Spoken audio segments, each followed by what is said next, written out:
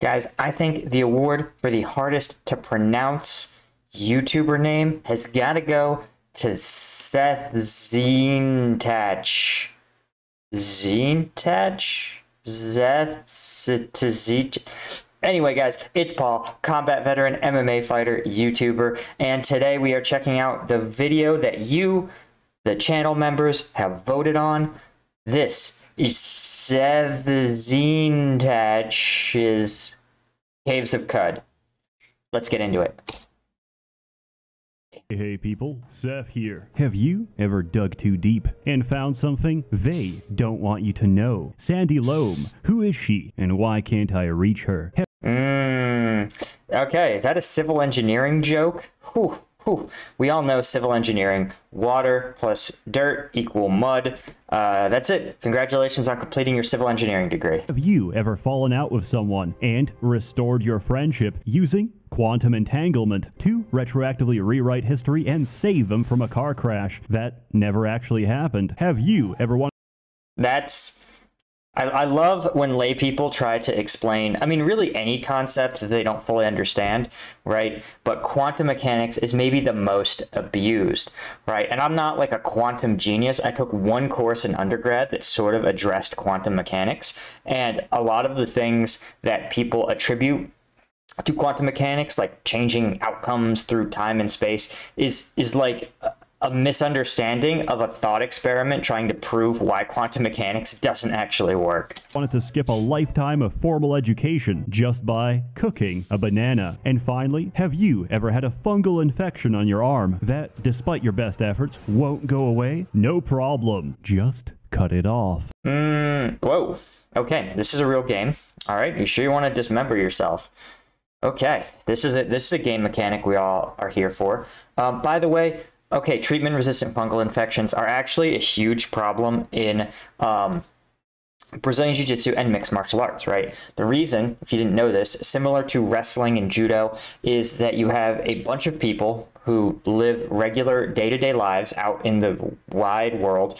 Then they come to an enclosed gym, they sweat, the humidity level rises, the temperature level rises, and they all hang out on these mats, which are spongy, i.e. they have lots of little squishy pockets.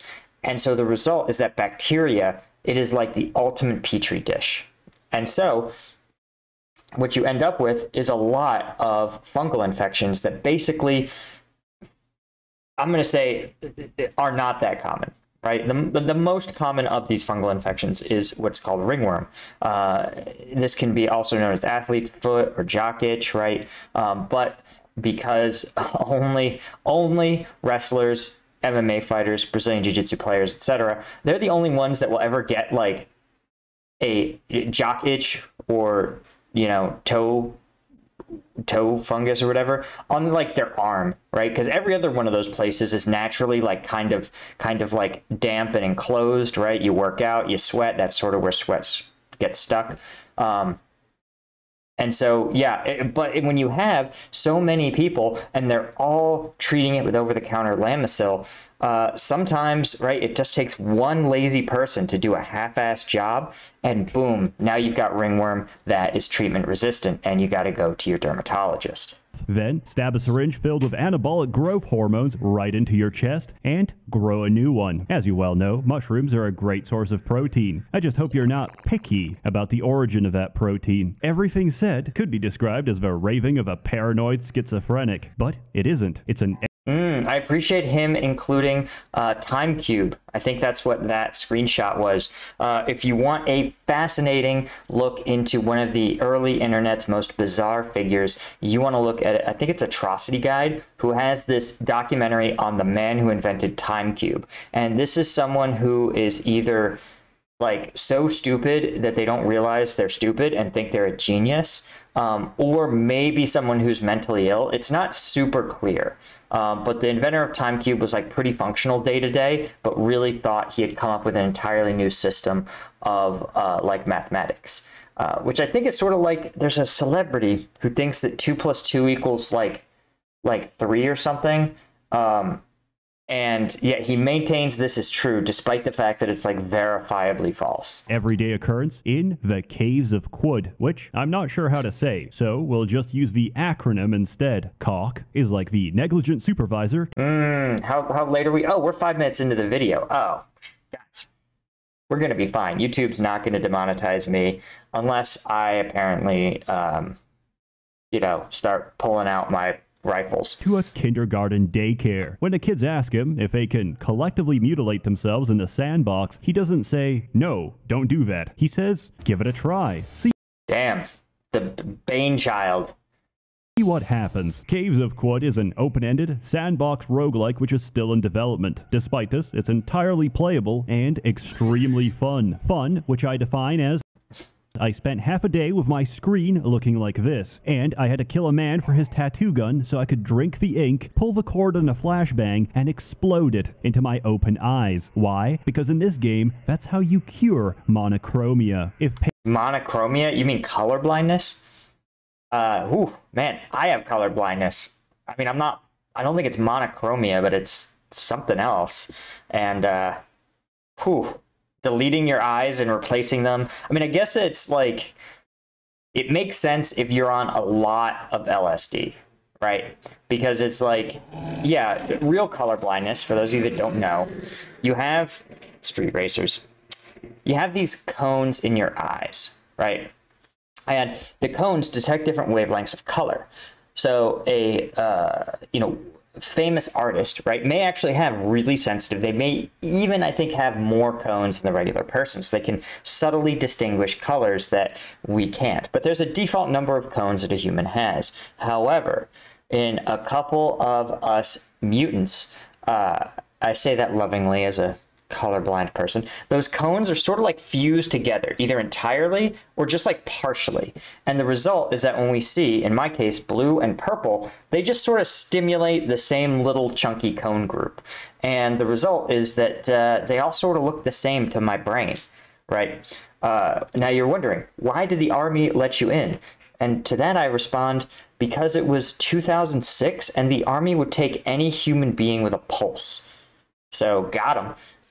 Pain and suffering are the So anyway, all that to say, right, logically, if you can't see some colors, then a flashbang, which produces bright white light, right, all of the colors of the spectrum sort of blasting you in the face, sure, that could maybe pull apart those cones in your eyes. Why not? extra edge to your enjoyment, you're gonna have a great time. If you're asking yourself right now, Seth, what the fuck am I looking at? It might not be your cup of tea, but I don't drink tea because they tampered my water supply, and ever since I started drinking from a public tap, I've been getting more and more of these androgynous body pillows. Let's be real here.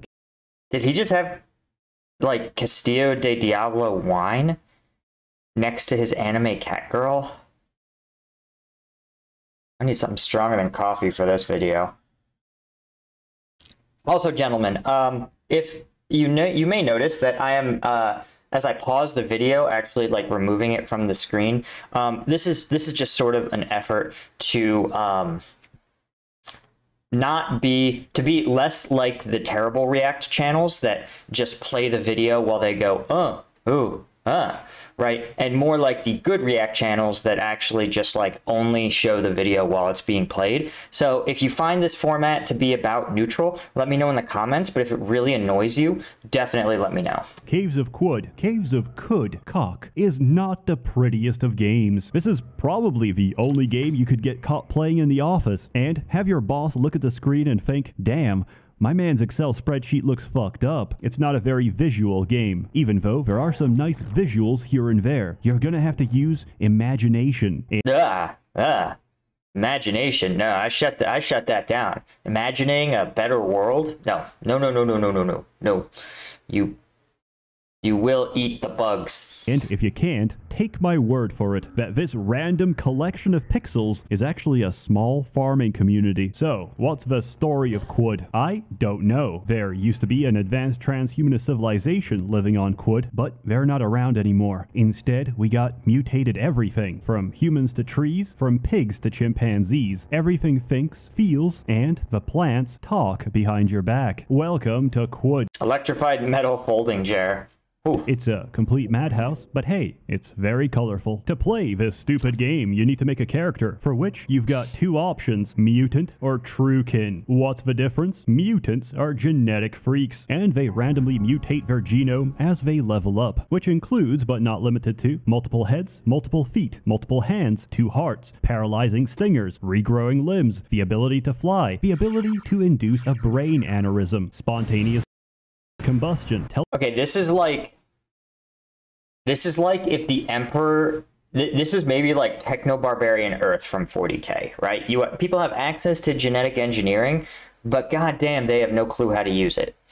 And like only a godlike Emperor of mankind could be like, all right, we're going to take all this nonsense that's happening to humans' genetic code, and we're going to like polish it down to something moderately more stable, right? Which is ironic, of course. Anytime you have, anytime you have like this transhumanist ideas in a sci-fi game or book or film or movie or universe, you always get this sort of weird conflict, right? And it's especially true in 40K, right? The Emperor of Man is the defender of humanity. And humanity is, of course, defined by basically its genetic code. We're a species with a specific set of DNA. That's how we know one species from another definitively. And so for the Emperor of Mankind to go, I'm going to protect human beings by creating non-human being human facsimiles is to me hilarious. Teleportation, phasing through solid objects, and even infinite nutrition from the sun, because your skin is made of chlorophyll. So, what's the downside? You're a horrific abomination, and if you encounter a certain holy inquisition of turbo-augmented race purists, they'll kill you on sight. Nice. Conversely, true to the name, truekin are humans that haven't mutated. They don't get mutations. They get cybernetic augmentations. These don't come cheap. You first need to obtain an implant, whether by chance or by cutting the electronics out of a dead Templar. Then, you need to find an autonomous upgrade terminal, which, upon detecting that you are indeed a pure-blooded human, refers to you as aristocrat, and allows you to install as many implants as you want, provided your body has space, and provided you did not forget to upgrade your cybernetic software license, because even if it were okay, that is one of my favorite dystopian possible outcomes, is a world in which human beings have access to all sorts of crazy transhumanist technology, but they are all controlled by for-profit corporations. Because if there's one thing that we have seen, it's that corporations are absolutely willing to charge you exorbitant prices when they have control over whether you live or die. Right? You can see in the US, our medical care system is entirely privatized, and despite the fact that insulin costs like, I'm going to say like 60 cents a dose to make, we charge $800 to $900. And that is because the market knows that if people don't get insulin, they die. So if you catch a diabetic who needs insulin to live, they will literally sign their life away to get it because their life is already signed away, right? This isn't a statement about like individual diabetics as people. I'm sure they all are different, but this is sort of how classical market economics explains it. The utility of life-saving medication to a dying person is infinity, because you will pay any price to receive that, because the alternative is not being alive, right?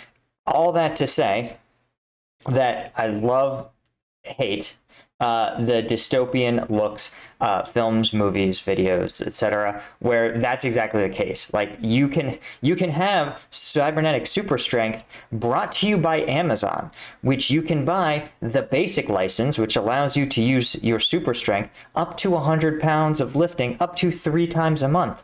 But for $16.99 a month, you get 2 additional bonus days of lift, and for the premium package of $799 a month, you get max lift capacity on a daily basis. But for an industrial license of $3,970 a month, you can get access to the full lift capacity for 24 hours a day. Naturally, if you are a mover, you have to pay the giant $3,000 augmentation license, right? Multiply that times every cybernetic enhancement, right? And you have this insane, wild dystopia where everything is just sort of this like corporate licensing fee. World is over, we cannot forget the importance of arbitrary bureaucratic administration. And by God, you're going to follow strict HR protocol to get your transhumanist upgrades. Every registered cybernetic in your body runs a license cost. The total cannot exceed the license, which you have to upgrade using cybernetic credits. These are exceptionally rare, and there's no easy way of finding them. And rightly so, because cybernetics are absolutely ridiculous. Tired of your tiny, feminine hands? Giant hands. Afraid of dying? Onboard, intravenous, AI-controlled injectors designed to pump you full of life-saving chemicals depending on the situation instantaneously. Do you want to fabricate narcotics in the middle of combat? We can install fingers on top of your fingers. And if you ever change your mind, you can swap them out for something else. However, amputating your legs to replace them with a set of motorized tank treads is, unfortunately, an irreversible process. I love how that is considered being a pure human, is being a tank tread wearing 1500 finger possessing cyber monster. Personally, I recommend you play a mutant when starting out. There's not really any bad choices in character creation, but realistically, don't get too attached to your first dozen. Once you're more confident, you can play Truekin instead, and abuse the system so hard, you'll forget the original purpose of this game. Attributes are simple, combat is even simpler, which is convenient because fighting is the main way to level up. You're going to be doing a lot of fighting, and death is an ever-present reality, especially at lower levels. Killed by a salt hopper. I just love how this is an endless pixelated montage of people fighting and dying in tiny, underutilized, like under-depicted pixelation. If I'm going to be very honest with you, most of you will reach Red Rock for one of the early quests and get stoned to death by a pack of bloodthirsty baboons. My advice, get a gun. There's a lot of dangers out there, but bullets don't discriminate. They only penetrate. This game is all about risk management, and there's no telling what you're going to encounter, because nearly everything is randomly generated and unique to your save file. The settlements, the cultures, the lore, the layouts of dungeons, That's pretty wild to have procedurally generated like lore and dwellings across the world, and even the pharmacological treatment for different types of disease are built completely out of RNG. Amazingly, it actually works most of the time. The only things that stay the same are the location of unique settlements, the topography of the map, and of course, the main quest line. Caves of Qud is quite unique in this regard, since most roguelikes don't have an overarching story. It's currently... Sorry, what is a roguelike? I've heard that multiple times, and I don't actually know what it means. Unfinished, so consider it entirely optional. If you're looking to follow an objective and possibly, probably, most likely, die in a process. If it makes you feel any better, most players get to Golgotha, and then they quit. In my case, I got to Golgotha, came back, and then I realized that wasn't the hard part. What did he mean by this? Throat is sore, tongue is swollen. Salt dunes. You pass by some salt dunes. You pass by some salt dunes. Your throat feels sore. The salt is literally pulling water out of your body. That's actually a real process, by the way. It's osmosis. There we go. It's the process when you have like electrolytes or some sort of dissolved mineral in one liquid and it's not in another, that the particles will naturally diffuse across. It also happens in gas, right? If you have a particulate in a certain gaseous space, that will diffuse across and eventually become evenly distributed between the two like gases or fluids, right? It's one of the reasons that your body can get really screwed up if you drink too much water or even consume too many electrolytes, right? Too much salt. We're talking pounds of salt and gallons of electrolytes. And that's because it will literally start to pull the minerals out of your body. And, you know, your body depends on those things, those electrolytes, to do things like run your heart or send signals to your muscles. So you'll actually start to experience like muscle spasms or heart palpitations as your body doesn't have enough minerals to sort of run those operations. I'm not going to tell you. You're going to have to experience that for yourself. I'm not joking when I say this game has one of the steepest difficulty curves, and one fatal mistake could end your entire playthrough. Or, you know, just hit Alt. Is this your card? No. What? F4 and Wait, what are his games? Titanfall 2, Risk of Rain 2, An Image of Jocko, NordVPN Shortcut, Sands of Salazar. Light and Magic, Pharaoh Gold. Are these all the desktop, Rick, Shortcut, Tree Size, Free, Bonsai Buddy, Guild Wars? Interesting. Normie stuff. I love how he has normie stuff. I just love, I feel like people's desktops are like an insight into their world. Never tell anyone. Let me tell you about mechanics. Firstly, overlay UI. Turn it on. I have no idea why it's not the default, but it's virtually unplayable without it. There's a lot of interesting monster designs in this game. Interesting in their design to creatively reduce your life expectancy. Most common cause of death, a brick wall, because for some reason, mimics are level 25 and still generate where they shouldn't. That's good programming. Just like choosing Unity to be the basis of your sandbox roguelike. How about rusty saw blade that dismembers on every hit? I hope you have an extra head, because otherwise it's game over. On the bright side, equipping your severed face as a homemade facial accessory is both fashionable and attractive. I love how that's actually true. Do you like bananas? How about being peeled like a banana? Because for about half the banana trees in this game, the fruit comes to them. This may surprise newer players, as pressing Auto Explore in the Banana Grove is a guaranteed single-click shortcut to being disemboweled. Have you... Wow, okay. The bananas are weapons. Who are you to get a good source of potassium? For too long, bananas have been eaten by people. It's time for them to strike back. They've bided their time long enough. They will exact their revenge for thousands of years of bananas being eaten. God help them. You ever wondered about the struggle of living with dyslexia? If so, encounter a psychic master and his slaves, and you won't have to wonder anymore. And why not say, fuck it, let's add a giant magnet to the game? Because stripping you of your dignity is no longer enough. We're going to forcibly strip you of your items as well. And considering most people have auto pickup turned on by default, watch as your character is forced into an infinite dance of losing items, picking them up, only to lose them again until you starve to death or smash escape fast enough to turn it off. You know, the I just love that. I just love that that is like the quintessential like troll trap, right? This is low concept, high execution traps are so cool. And by cool, I mean kind of messed up, right? But, you know, like in the Vietnam War, right? The NVA, masters of the booby trap. And some of their best ones were just like really low concept, right? There would be like two rollers, but the rollers would have little spikes on them. So as you stepped on it with your foot would fall into the rollers and be stabbed repeatedly with the spikes. Again, this was something that would probably cause permanent injury to the soldier on patrol who was dumb enough to step in it. And again, we're talking about an extremely crude trap. It's a hole in the ground with some wooden sticks in it. So the fact that that was able to counter, you have to think, the US, who spent, you know, tens of thousands or hundreds of thousands of dollars training a soldier, flying them across the world, putting them on patrol with a rifle, and then an hour and a half of a North Vietnamese army soldier's time to build a little trap that does this was enough to send them on a plane back home. Pretty high concept, interesting execution, kind of a war crime, right? Because remember, if you build that trap, you sort of hope a US soldier steps in it, but a kid could also step in it.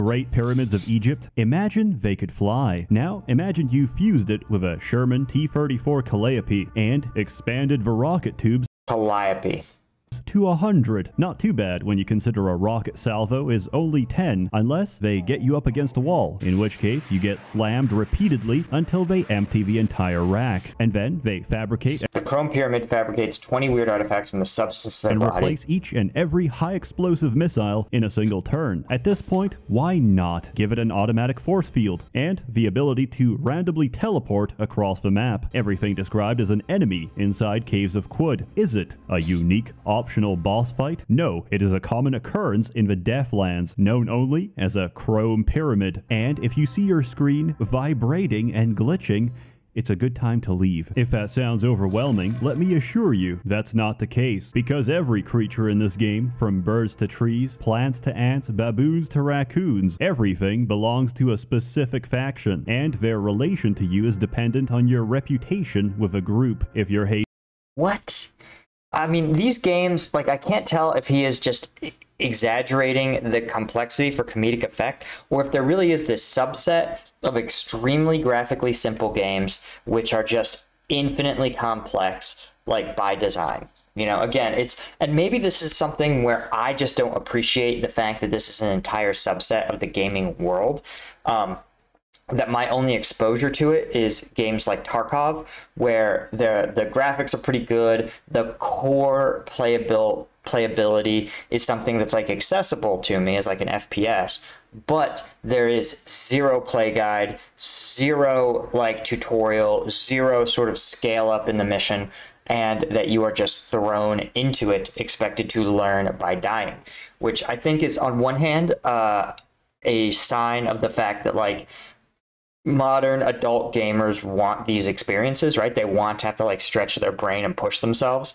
But I think it's also, you know, emblematic of the fact that it feels like bifurcated, right? Like there's the ultra accessible game, you know, the CSGOs of the world, where you can literally like sort of guess your way through the interface and still be playing in a match immediately, right? Single player games like Red Dead, where there's a really expansive tutorial that really holds your hand through things. And then you have games like this, which are just meant to be brutal, unforgiving, challenging learning processes where every victory feels like a true hard-earned victory.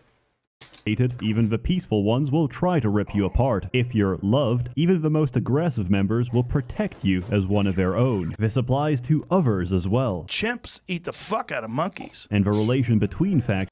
Thank you for that insight, Joe Rogan, who is apparently now giving out medical advice to NFL quarterbacks, as one does. Controls their behavior. Yeah, this is... Okay, so one of the things that I think is worth warning, and this has nothing to do with the game, but I just got to put it out there. We have this idea in our heads that if you are like an NFL quarterback or like a celebrity or something, that you have access to secret knowledge that other people don't. That's almost certainly not the case. They are as dumb as you in every facet of their lives, except perhaps for one area in which they were both extremely lucky and maybe could also be an expert. Sort of like having your PhD in being a rich person who sells makeup, right? Sure, if I was an influencer who sold makeup, I would want to hear what the Kylie Jenners of the world have to say, right? But even me, even another person who's a content creator, I look at someone like Kylie Jenner. She has a different audience.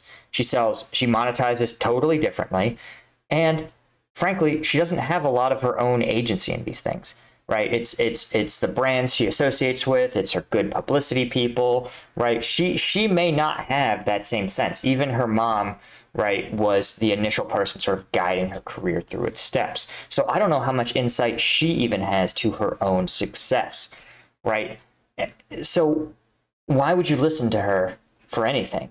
Just like, why would you listen to, I love hearing what Joe Rogan has to say on the rare occasion he did it, about the nature of the comedy business, because that's pretty fascinating, right?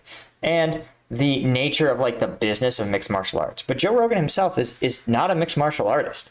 So like in terms of like technique and stuff, the last time he hit somebody was as a Taekwondo competition, which for those of you keeping score at home is a point sparring competition.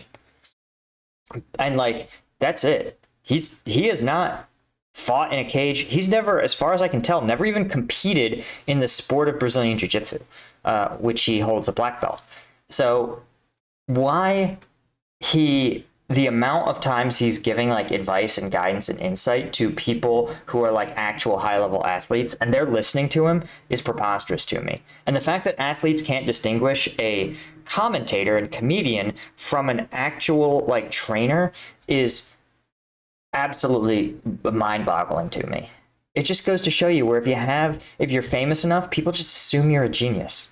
None of this has anything to do with the game. Sorry, let's get back into it. Say you wear a beaded bracelet. This tricks baboons into thinking you're one of their own. That doesn't mean they're not aggressive. That just means they're not aggressive to you. They hunt monkeys. They corral them in. It's the most ruthless shit, because there's a video of this chimp eating a monkey while it's alive. It's holding onto the monkey and biting its hips and just pulling chunks of meat while the monkey's screaming like, ah! So, how do you influence reputation? Reputation isn't affected by helping or killing normal people, only celebrities. Much like real life, if you kill a lot of short people, they won't rise up against you. But if you kill a famous Minecraft YouTuber, Mandalore Gaming official height 3'11". Nice. the size of a small child, they'll start to notice. Every faction randomly generates legendary characters, and interacting, bonding, or straight up murdering them will influence your reputation, depending on that character's personal history. For example, this is a legendary baboon queen. She is...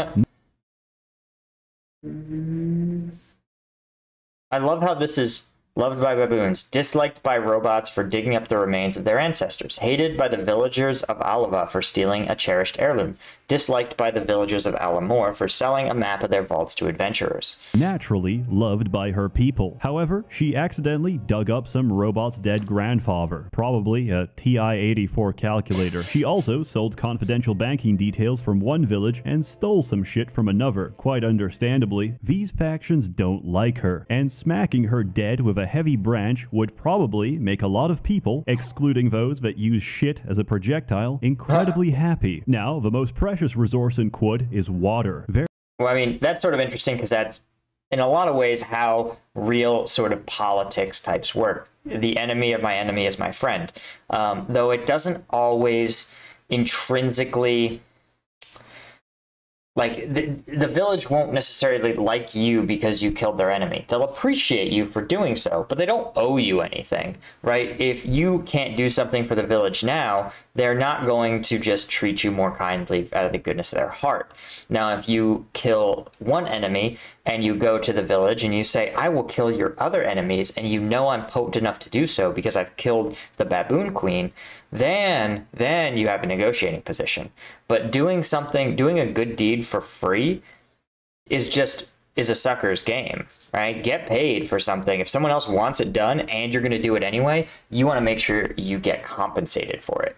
There's not much of it around, so the act of sharing your water is one of the most culturally significant actions you can take. Your first is mine, my water is yours. Performing a water ritual will bond you together and strengthen relations. The factions that like them will like you even more, but the factions that don't will dislike you by association. However, sharing water with another, only later to betray your brother, is the worst crime you can possibly commit, and even the enemy of thy enemy will regard you, the kinslayer, with open hatred. Wow. Interesting. I mean, that is actually an illustration of another real principle of, like, the reason cultures all over the world get fixated on honor is because honor is a really, really, really good way to ensure interactions are trustable, right? In the absence of, like, a central government that can do contract enforcement, right? Apple doesn't trust Google, but it trusts that if Google signs a contract, the government will step in and force them to adhere to the conditions of it or pay out the nose, right? But when you don't have that in a society, like simple agrarian societies, right, you have to rely on this system of honor and shame. And so there's certain agreements, like, for example, in Afghanistan, you had Pashtunwali, right? Which, among other things, said that if you had a guest arrive to your village or to your house or who was in need of assistance, you, as a matter of honor, had to take them in, protect them, and ensure their safety, right? And, you know, that is seen as extremely sacred, right? We would routinely have to, I mean, not have to follow Pashtunwali. We chose to follow Pashtunwali. Meeting with people we thought, like officials that we knew were corrupt, right? But if they come to our base, right, we would not arrest them because to do so would violate Pashtunwali. Even though everyone knew we were on opposite sides, if we were to arrest this person in violation of the code of the honor, right, the exact result would be what's shown here, right, where you have this, let's see, let me just pull this up, right, where you, there we go. The exact reputation of what you have here, where you go, your reputation with everyone just plummets, and that's because you are seen as a dishonorable person. Okay, let's kick back into it. Will every faction in the game. Of course, you can always use a Schrodinger's page. Remember, it's not considered historical revision when you're doing it with quantum entanglement. As briefly mentioned, water is the most valuable commodity. That's why we don't have currency. Water is currency. We don't go by greenback or gold. We go by water. And we trade it by the dram. 1 dram of water is approximately 1/8 of a fluid ounce, or about 3.6 ml. It is the smallest unit of trade, and a water skin can hold up to 64 drams of fluid, 8 fluid ounces, or about 230 ml. In Caves of Quod, we drink our currency. In this world, that's one of the things that's actually pretty interesting, is that in some ways, right, there's some traits that currencies need to have. And one of the key ones is that they can't really degrade, right? You want to have a currency to be effective. It has to be easy to store. Right. So this is why something like a food product is a terrible currency, even in places like prison, right? What's the currency in prison? Cigarettes, right? Well, why is it? Well, one, it's easy to transport and store. It doesn't require, right, special equipment to hold it, right? You can just, they're cigarettes. You can just put them wherever, honestly, to a worrying degree. And they're small enough that you can make subtle, small transactions with them. So, you don't have to be a fraction, you don't need to be like, own half a cigarette, right? You can own, just like we have down to the cent, but we don't care about fractions of a cent, right? When something is $3.99 and you take 6% of that, it's not 2 decimal places, it's like 15 decimal places. But we just round it off to the nearest cent, and that's a pretty good transaction. That's a pretty good level of fineness for the transaction. So like a terrible currency would be water by the gallon in this world, right? So it's hard to store because water evaporates all the time. It's heavy. It's massive. It has a lot of volume. And if you have, say, it's easy to leak and spill, it's easy to evaporate, it's just not a good currency, right? There's lots of things in our world that are valuable, right, that we use routinely, but we don't use them as currency because they don't have those other traits. Poverty isn't begging on the streets. Poverty is dying of thirst. And so you need water to live or trade, meaning your currency is actually damn heavy, and there's only so many water skins you can carry around. It's an interesting system, effectively forcing you to trade valuables for other valuables, and measure out water to even out the difference. But to even earn your water, you're going to have to go into the great unknown. Explore, plunder, and pillage your way across the world, and hopefully you can come back alive. It's going to be dangerous, but when the alternative is certain death, I think I'll take my options. Survival is not easy, but the game offers you a diverse variety of skills to help you stay alive. Each time you level up, you get skill points, which can be freely distributed to suit your character. Finding combinations that work is a matter of experimentation. For example, I once made a mutant with 6 arms, with an axe in each hand. Axes specialize in dismemberment, and dual welding specializes in attacking simultaneously with each arm. Each turn, my abomination took off up to 6 limbs, including the head. And believe me, everything eventually runs out of limbs. That is a tactical strategy right there. That is actually a really high level tactical sort of thinking.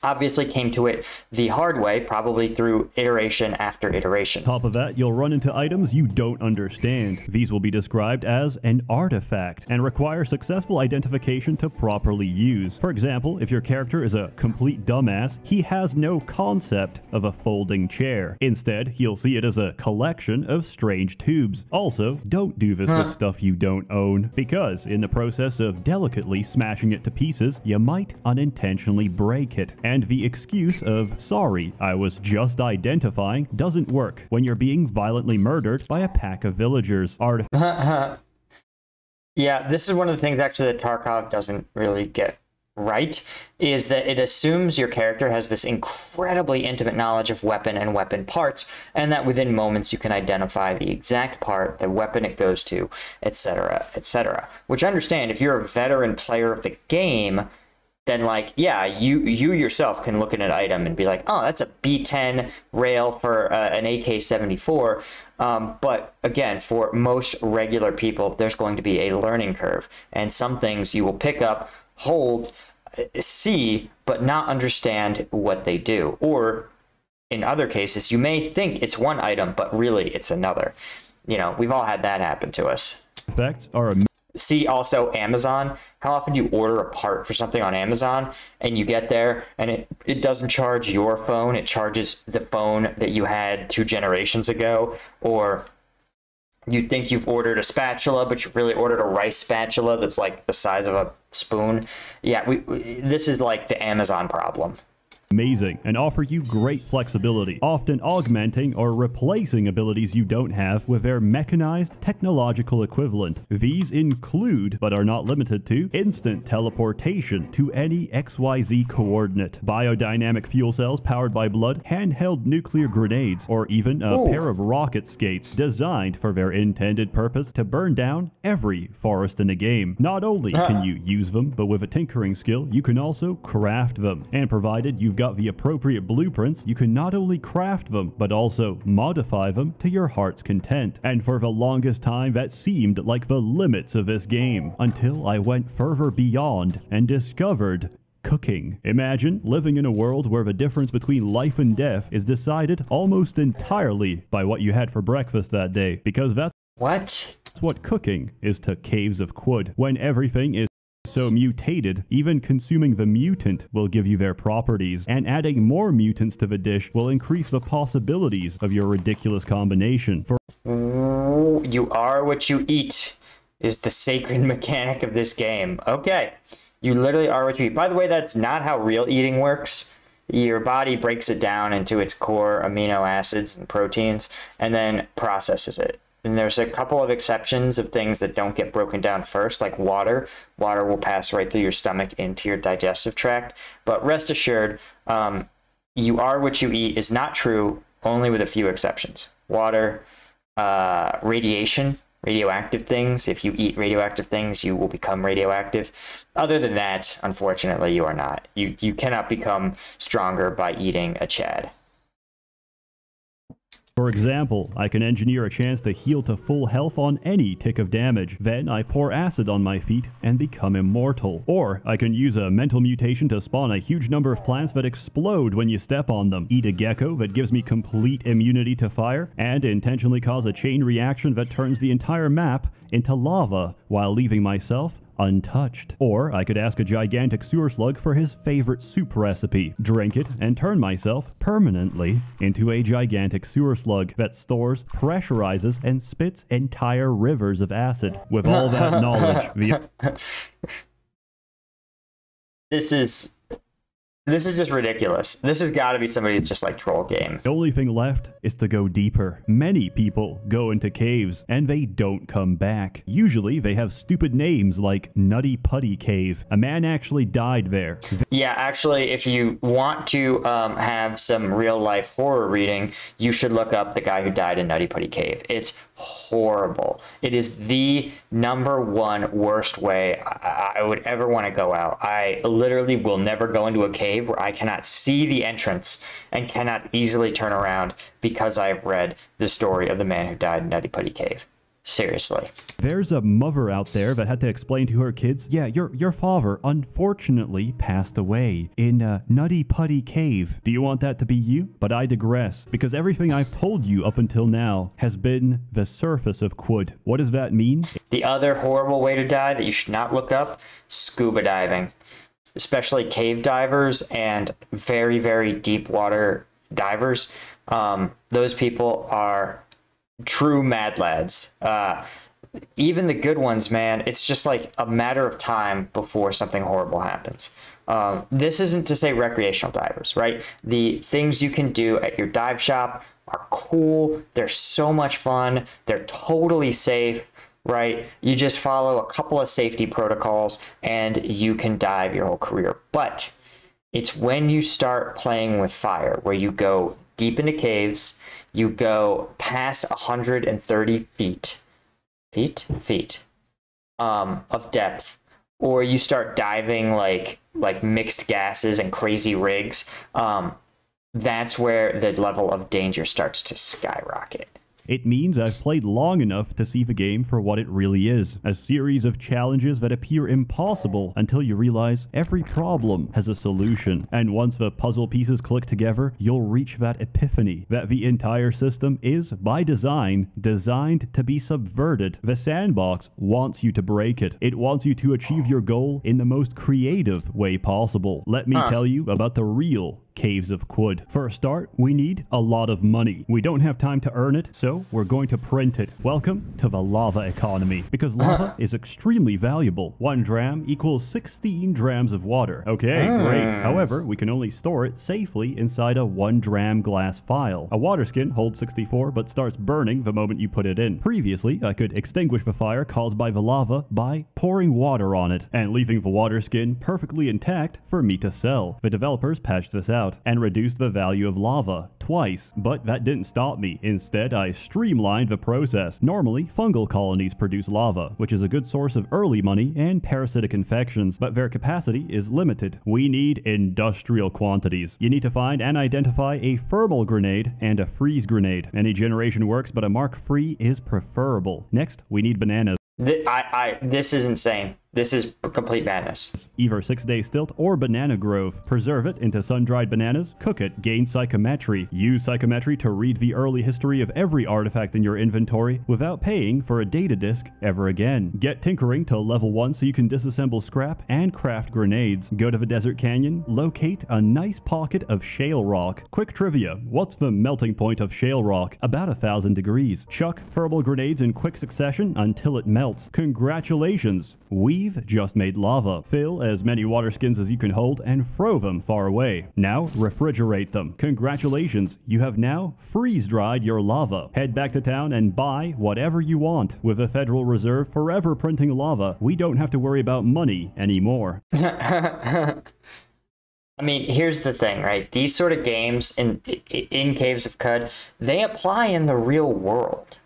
Right? Like the real world has these gamified solutions that let you, they're not always money printers, but and they're not always personal, but at an industrial scale, this is like the core of civilization, right? Like imagine the earliest human beings, right? Who would have to go out, forage for food, bring it back, right? And it's like sometimes you had a good day, sometimes you had a bad day, sometimes you were successfully hunted, sometimes you didn't. Now imagine you live that lifestyle and then someone sits down and is like, no, you can hack the system, you can break the game.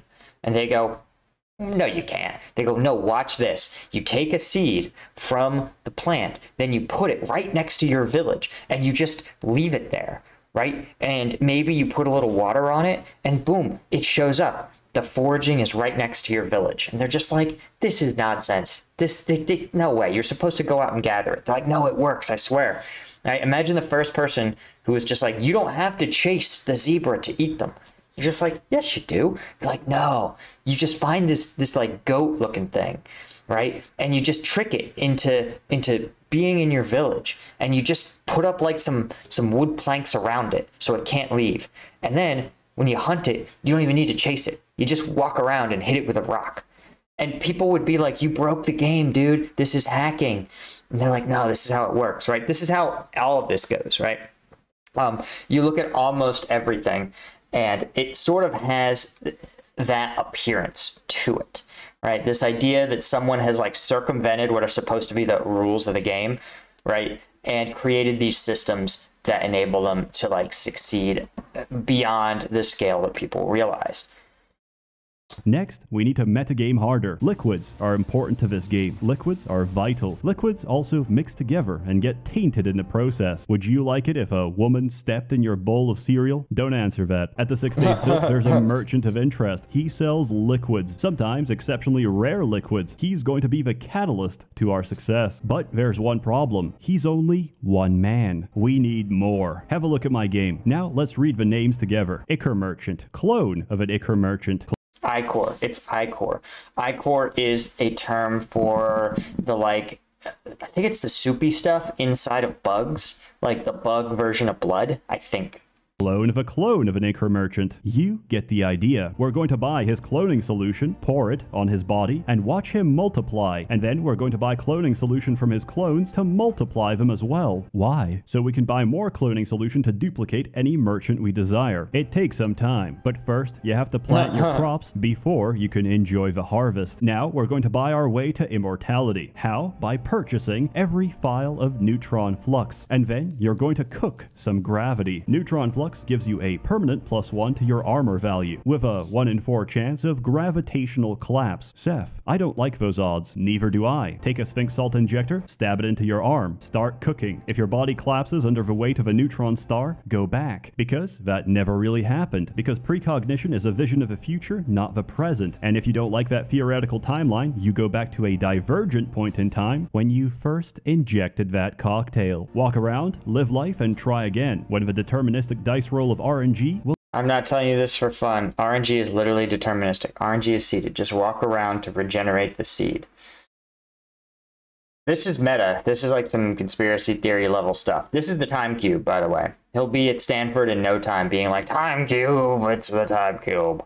Will give you the outcome you desire. Yes, this game has save scumming built into the mechanics. Reach immortality. Keep eating bananas. The potassium is good for you and good for your newfound ability to craft nearly every item in the game. Next, the one and only reason I play Truekin is to pacify the Templars. Unique Templars carry a very special cocktail. Unfortunately, they're extremely trigger happy and they have a tendency to inject it upon any sign of conflict. As a Truekin, I simply walk up to them and buy it for a pathetic sum of money. What is it? It's an injector filled with ether nectar. Injecting it gives you a permanent +1 to a random attribute, but that's not good enough. We're going to preserve it and condense the nectar, and then we're going to use precognition and cook it, which gives us a 1 in 4 chance of getting +1 in all of our attributes permanently. However, these are quite rare and I can't know if I'll ever find another. So first, I find a high-level merchant, clone them repeatedly, and buy metamorphic polygel. This is cloning solution for items. So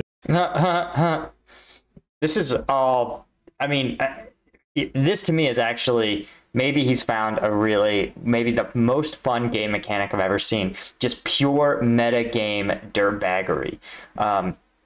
Again, if you want to know the most real world application, it's this, right? To look at the world that you live in and find the metagame. This is actually, if you've seen the Wall Street bet stuff, there was a guy who did exactly this to get infinite leverage, and then promptly blew all of his money. But the real world version is actually not in this, right? It's about investing in ETFs because basically they're a Ponzi scheme and everyone else invests in the S&P 500, which means if you do it, right, you just have to make sure you get out before everyone else does. But because they're in pension funds and retirement accounts, you almost will never have anyone really get out of it until there aren't young workers anymore, right? So you've got, a generation to grow your money. This is how a lot of these high finance schemes work, right? They're not really like good fundamental economics. They're just breaking the metagame. Look at short selling, right? Where you sort of hype a stock, right? Take out a short position, then use media, rumors, and leaks to force the price down, giving you a profit, right? And you just can cycle that again and again and again and again. That's a lot of negative news. Not a lot, but that's a significant portion of negative news about companies. So now I can theoretically scale my character to an infinite amount of armor, infinite amount of attributes, and once I clone all the bookstores, an infinite amount of Schrodinger's pages that I can use to gain an infinite amount of reputation. And still, I get one-shot by a fucking rusty saw. Remember that chrome pyramid I talked about? Previously, nobody actually knew how to deal with these until one insane madman EMP'd the force field, charged the chrome pyramid, and, with a small flick of a blade, disarmed it. Yes, he ripped off the entire swarm rack. That same swarm rack can be picked up and used. However, the average player can only hold a weight of about 300. This thing weighs 1,500, so we modify it, reducing its total weight down to 0. But at this point, weight doesn't really matter. With the exact same method, I disarmed every other robot in the Deathlands and used them to craft spheres of negative weight, allowing us to effectively roleplay as a high-speed missile launcher. But even that was still not enough. I was tired of paying for goods, so I stabbed a merchant with a love injector and robbed him blind. Then I stabbed a legendary bear, so we could improve human race relations by sharing honey and the location of local beehives. I also stabbed the Pope, made him follow me back to town, and watched as he started a race riot because his reputation with the unwashed masses was not very high. I love how this is a populist riot. Instead, I wanted companions that don't murder everyone, so I sprayed sentience on a block of concrete and convinced the block of animated concrete to follow me into combat. I found out concrete is not only indestructible, it can also hold weaponry in its hands. Unfortunately, my companion died when I foolishly tried to slam through concrete using concrete. I broke a concrete wall. I lost a concrete friend. But none of them... Nice. What I said even holds a candle compared to being a high-level Esper. Here's some examples of what you can do. Surround yourself. Okay, I'm just going to point this out. Steven Seagal, the person depicted there, is 100% a fraud. All of those Aikido moves don't apply. Every one of those people are trained to like fly through the air as though they've been thrown really hard. And this is obviously true because no one who trains any Aikido has had even a tiny fraction of success in any sort of sportified version of fighting, right? So, and he's pretty well known as having lied about his credentials and his history. So again, it looks as though he has hacked the system. But once again, like all systems, there is actually ways to hack it, and you can see in the UFC, right? That's how you get these sort of bizarre fight outcomes, i.e. someone like, well, all of the wrestlers really, who figured out that you can actually just win MMA fights. You can win world titles by literally just taking people onto the ground, sitting on top of them, and punching them regularly. That's the Khabib method. That you can game it out by being like, I'm going to deliberately not learn how to strike. Another fighter named Damian Maia did the same thing. Was just like, I'm not going to learn how to strike at all because that's a waste of time. I'm going to learn enough about striking so that people like have to worry 1% about being punched by me, just enough that they have to block my punches, and then I'm just going to take them down onto the ground and then smush them and choke them, right? Because that is the only thing I'm good at. And it worked. He got like 3 title shots. With a permanent force field. Use instant transmission. Turn walls into lava. Turn brains into liquid using your mind from the other side of the map with clairvoyance. Dominate every merchant to give you their life savings. Dominate a domesticated pig. Put a nuclear warhead in its mouth and turn it into a remote-controlled suicide bomber. Split yourself into 7 identical copies with identical powers and turn the screen into a living nightmare. Use ego projection. Project your HP so high it doesn't even render in the UI. Die anyway. Reverse the outcome with precognition. Follow one of the billion divergent timelines instead. Tap the mass mind. Pluck sentience from the universe. Reset your cooldowns and do it all over again. Wow, extract sentience from the universe. That's what's up. As you can probably tell, it was so damn powerful that the developers had to code in their own countermeasures. Now, the more powerful you are, the more others start to notice. Your psychic glimmer increases, and other espers will come to take your mind for their own. The attacks become so brutal, the burden of power so great, that you might even be tempted in your moment of weakness to eat a fuck ton of humble pies. Because in this game, the bakeries are owned by Nietzsche, and his pastries induce ego death, but the player will forever subvert the developer. Do you know how to end the pursuit, to stop the hunt, to escape? You have to accept first that there is no escape and allow yourself to be caught. And in the briefest of moments, you dominate your pursuer and kill yourself. Your old flesh is gone, but inside new flesh, your mind lives on. This game is truly exceptional, but it does. Wow. Wow. I love how breaking the metagame at some point reaches this point of like philosophical, like meditative quandaries. You know, this is like maybe this is like what Jack Dorsey feels like, right? You found a company that's basically just hacking the metagame. It's so stupid. You're like, there's no way that this will work. But with a little bit of knowledge of human psychology, you're like, great. We let people just post messages to anyone that wants to hear them, and they're 120 characters long.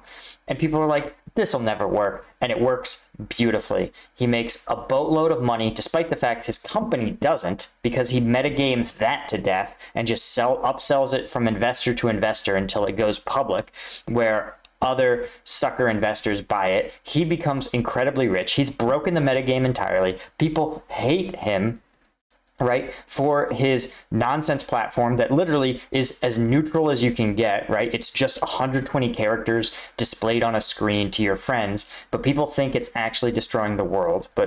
And it sort of is, but mostly it's just people destroying the world through your dumb, simple platform. And then finally, you're just like, how do I deal with the fact that I'm so reviled? The answer is to just get really into like Buddhist meditation, right? And to cultivate this like mindful stillness that almost no one else at a level that very few other people ever do. And maybe that's the real ultimate like metagame hack, is to be like, if I can just dominate my own feelings and my own perception of the world, then I can like game out and metagame. It's like the metagame for figuring out metagames. Have its problems. One, it's made on Unity. That's not immediately noticeable. But when a small cloud of gas accidentally falls down a pipe and has to generate 10 levels of dungeon for the sake of simulation, yeah, you're gonna notice. Two, sometimes an essential quest NPC contracts a fungal infection and is regrettably chopped to pieces. Sometimes the sandbox breaks and you lose your progress. The game practically expects you to use console commands to fix itself, so don't feel too bad about it. Three, most of the game is randomly generated, but you can tell immediately if a character is pre-written, because the first Tumblr fursona you meet will give you an option to ask about her neon purple hair and quirky way of talking. I like the writing in this game, but come on, disliked by the water barons for her queer appearance? Really? Maybe she just looks like shit. Listen, I can respect the fact that you can self-insert your OC girlfriend, but at least give us the option of dismembering her. And four, I want more. That's a really specific critique. There's not enough of this world, and you're spending too much of your time banning me off your Discord for making reasonable gameplay suggestions. Initially, I dismissed this game as overly simplistic. I come back now to tell you how deep it goes. Even with the time given, I've only told you a fraction of what I know. It should This is truly madness. Be noted that the writing in this game is fantastic. There's so much lore, like how the banana ranchers in this game are plants themselves. It's plants enslaving plants. It's plantation owners beating other plantation owners. They just work up the hierarchy. It's like... Wow.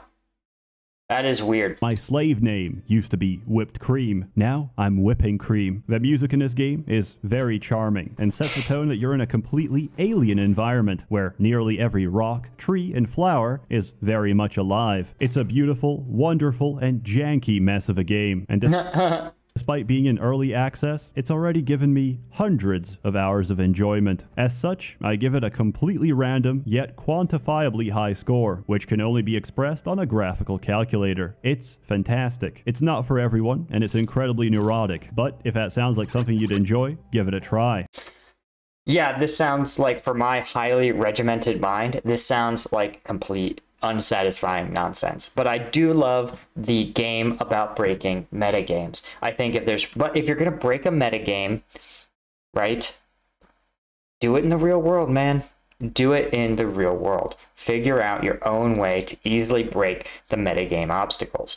It requires a level of like vision and a level of understanding that's not easy to do, but it's really a great way to like look at challenges facing you. There's so many instances where with the right amount of effort, that something that should be a tedious, boring, long, or annoying challenge can actually become expedited immensely if you're willing to put in the work where the work will give you the return.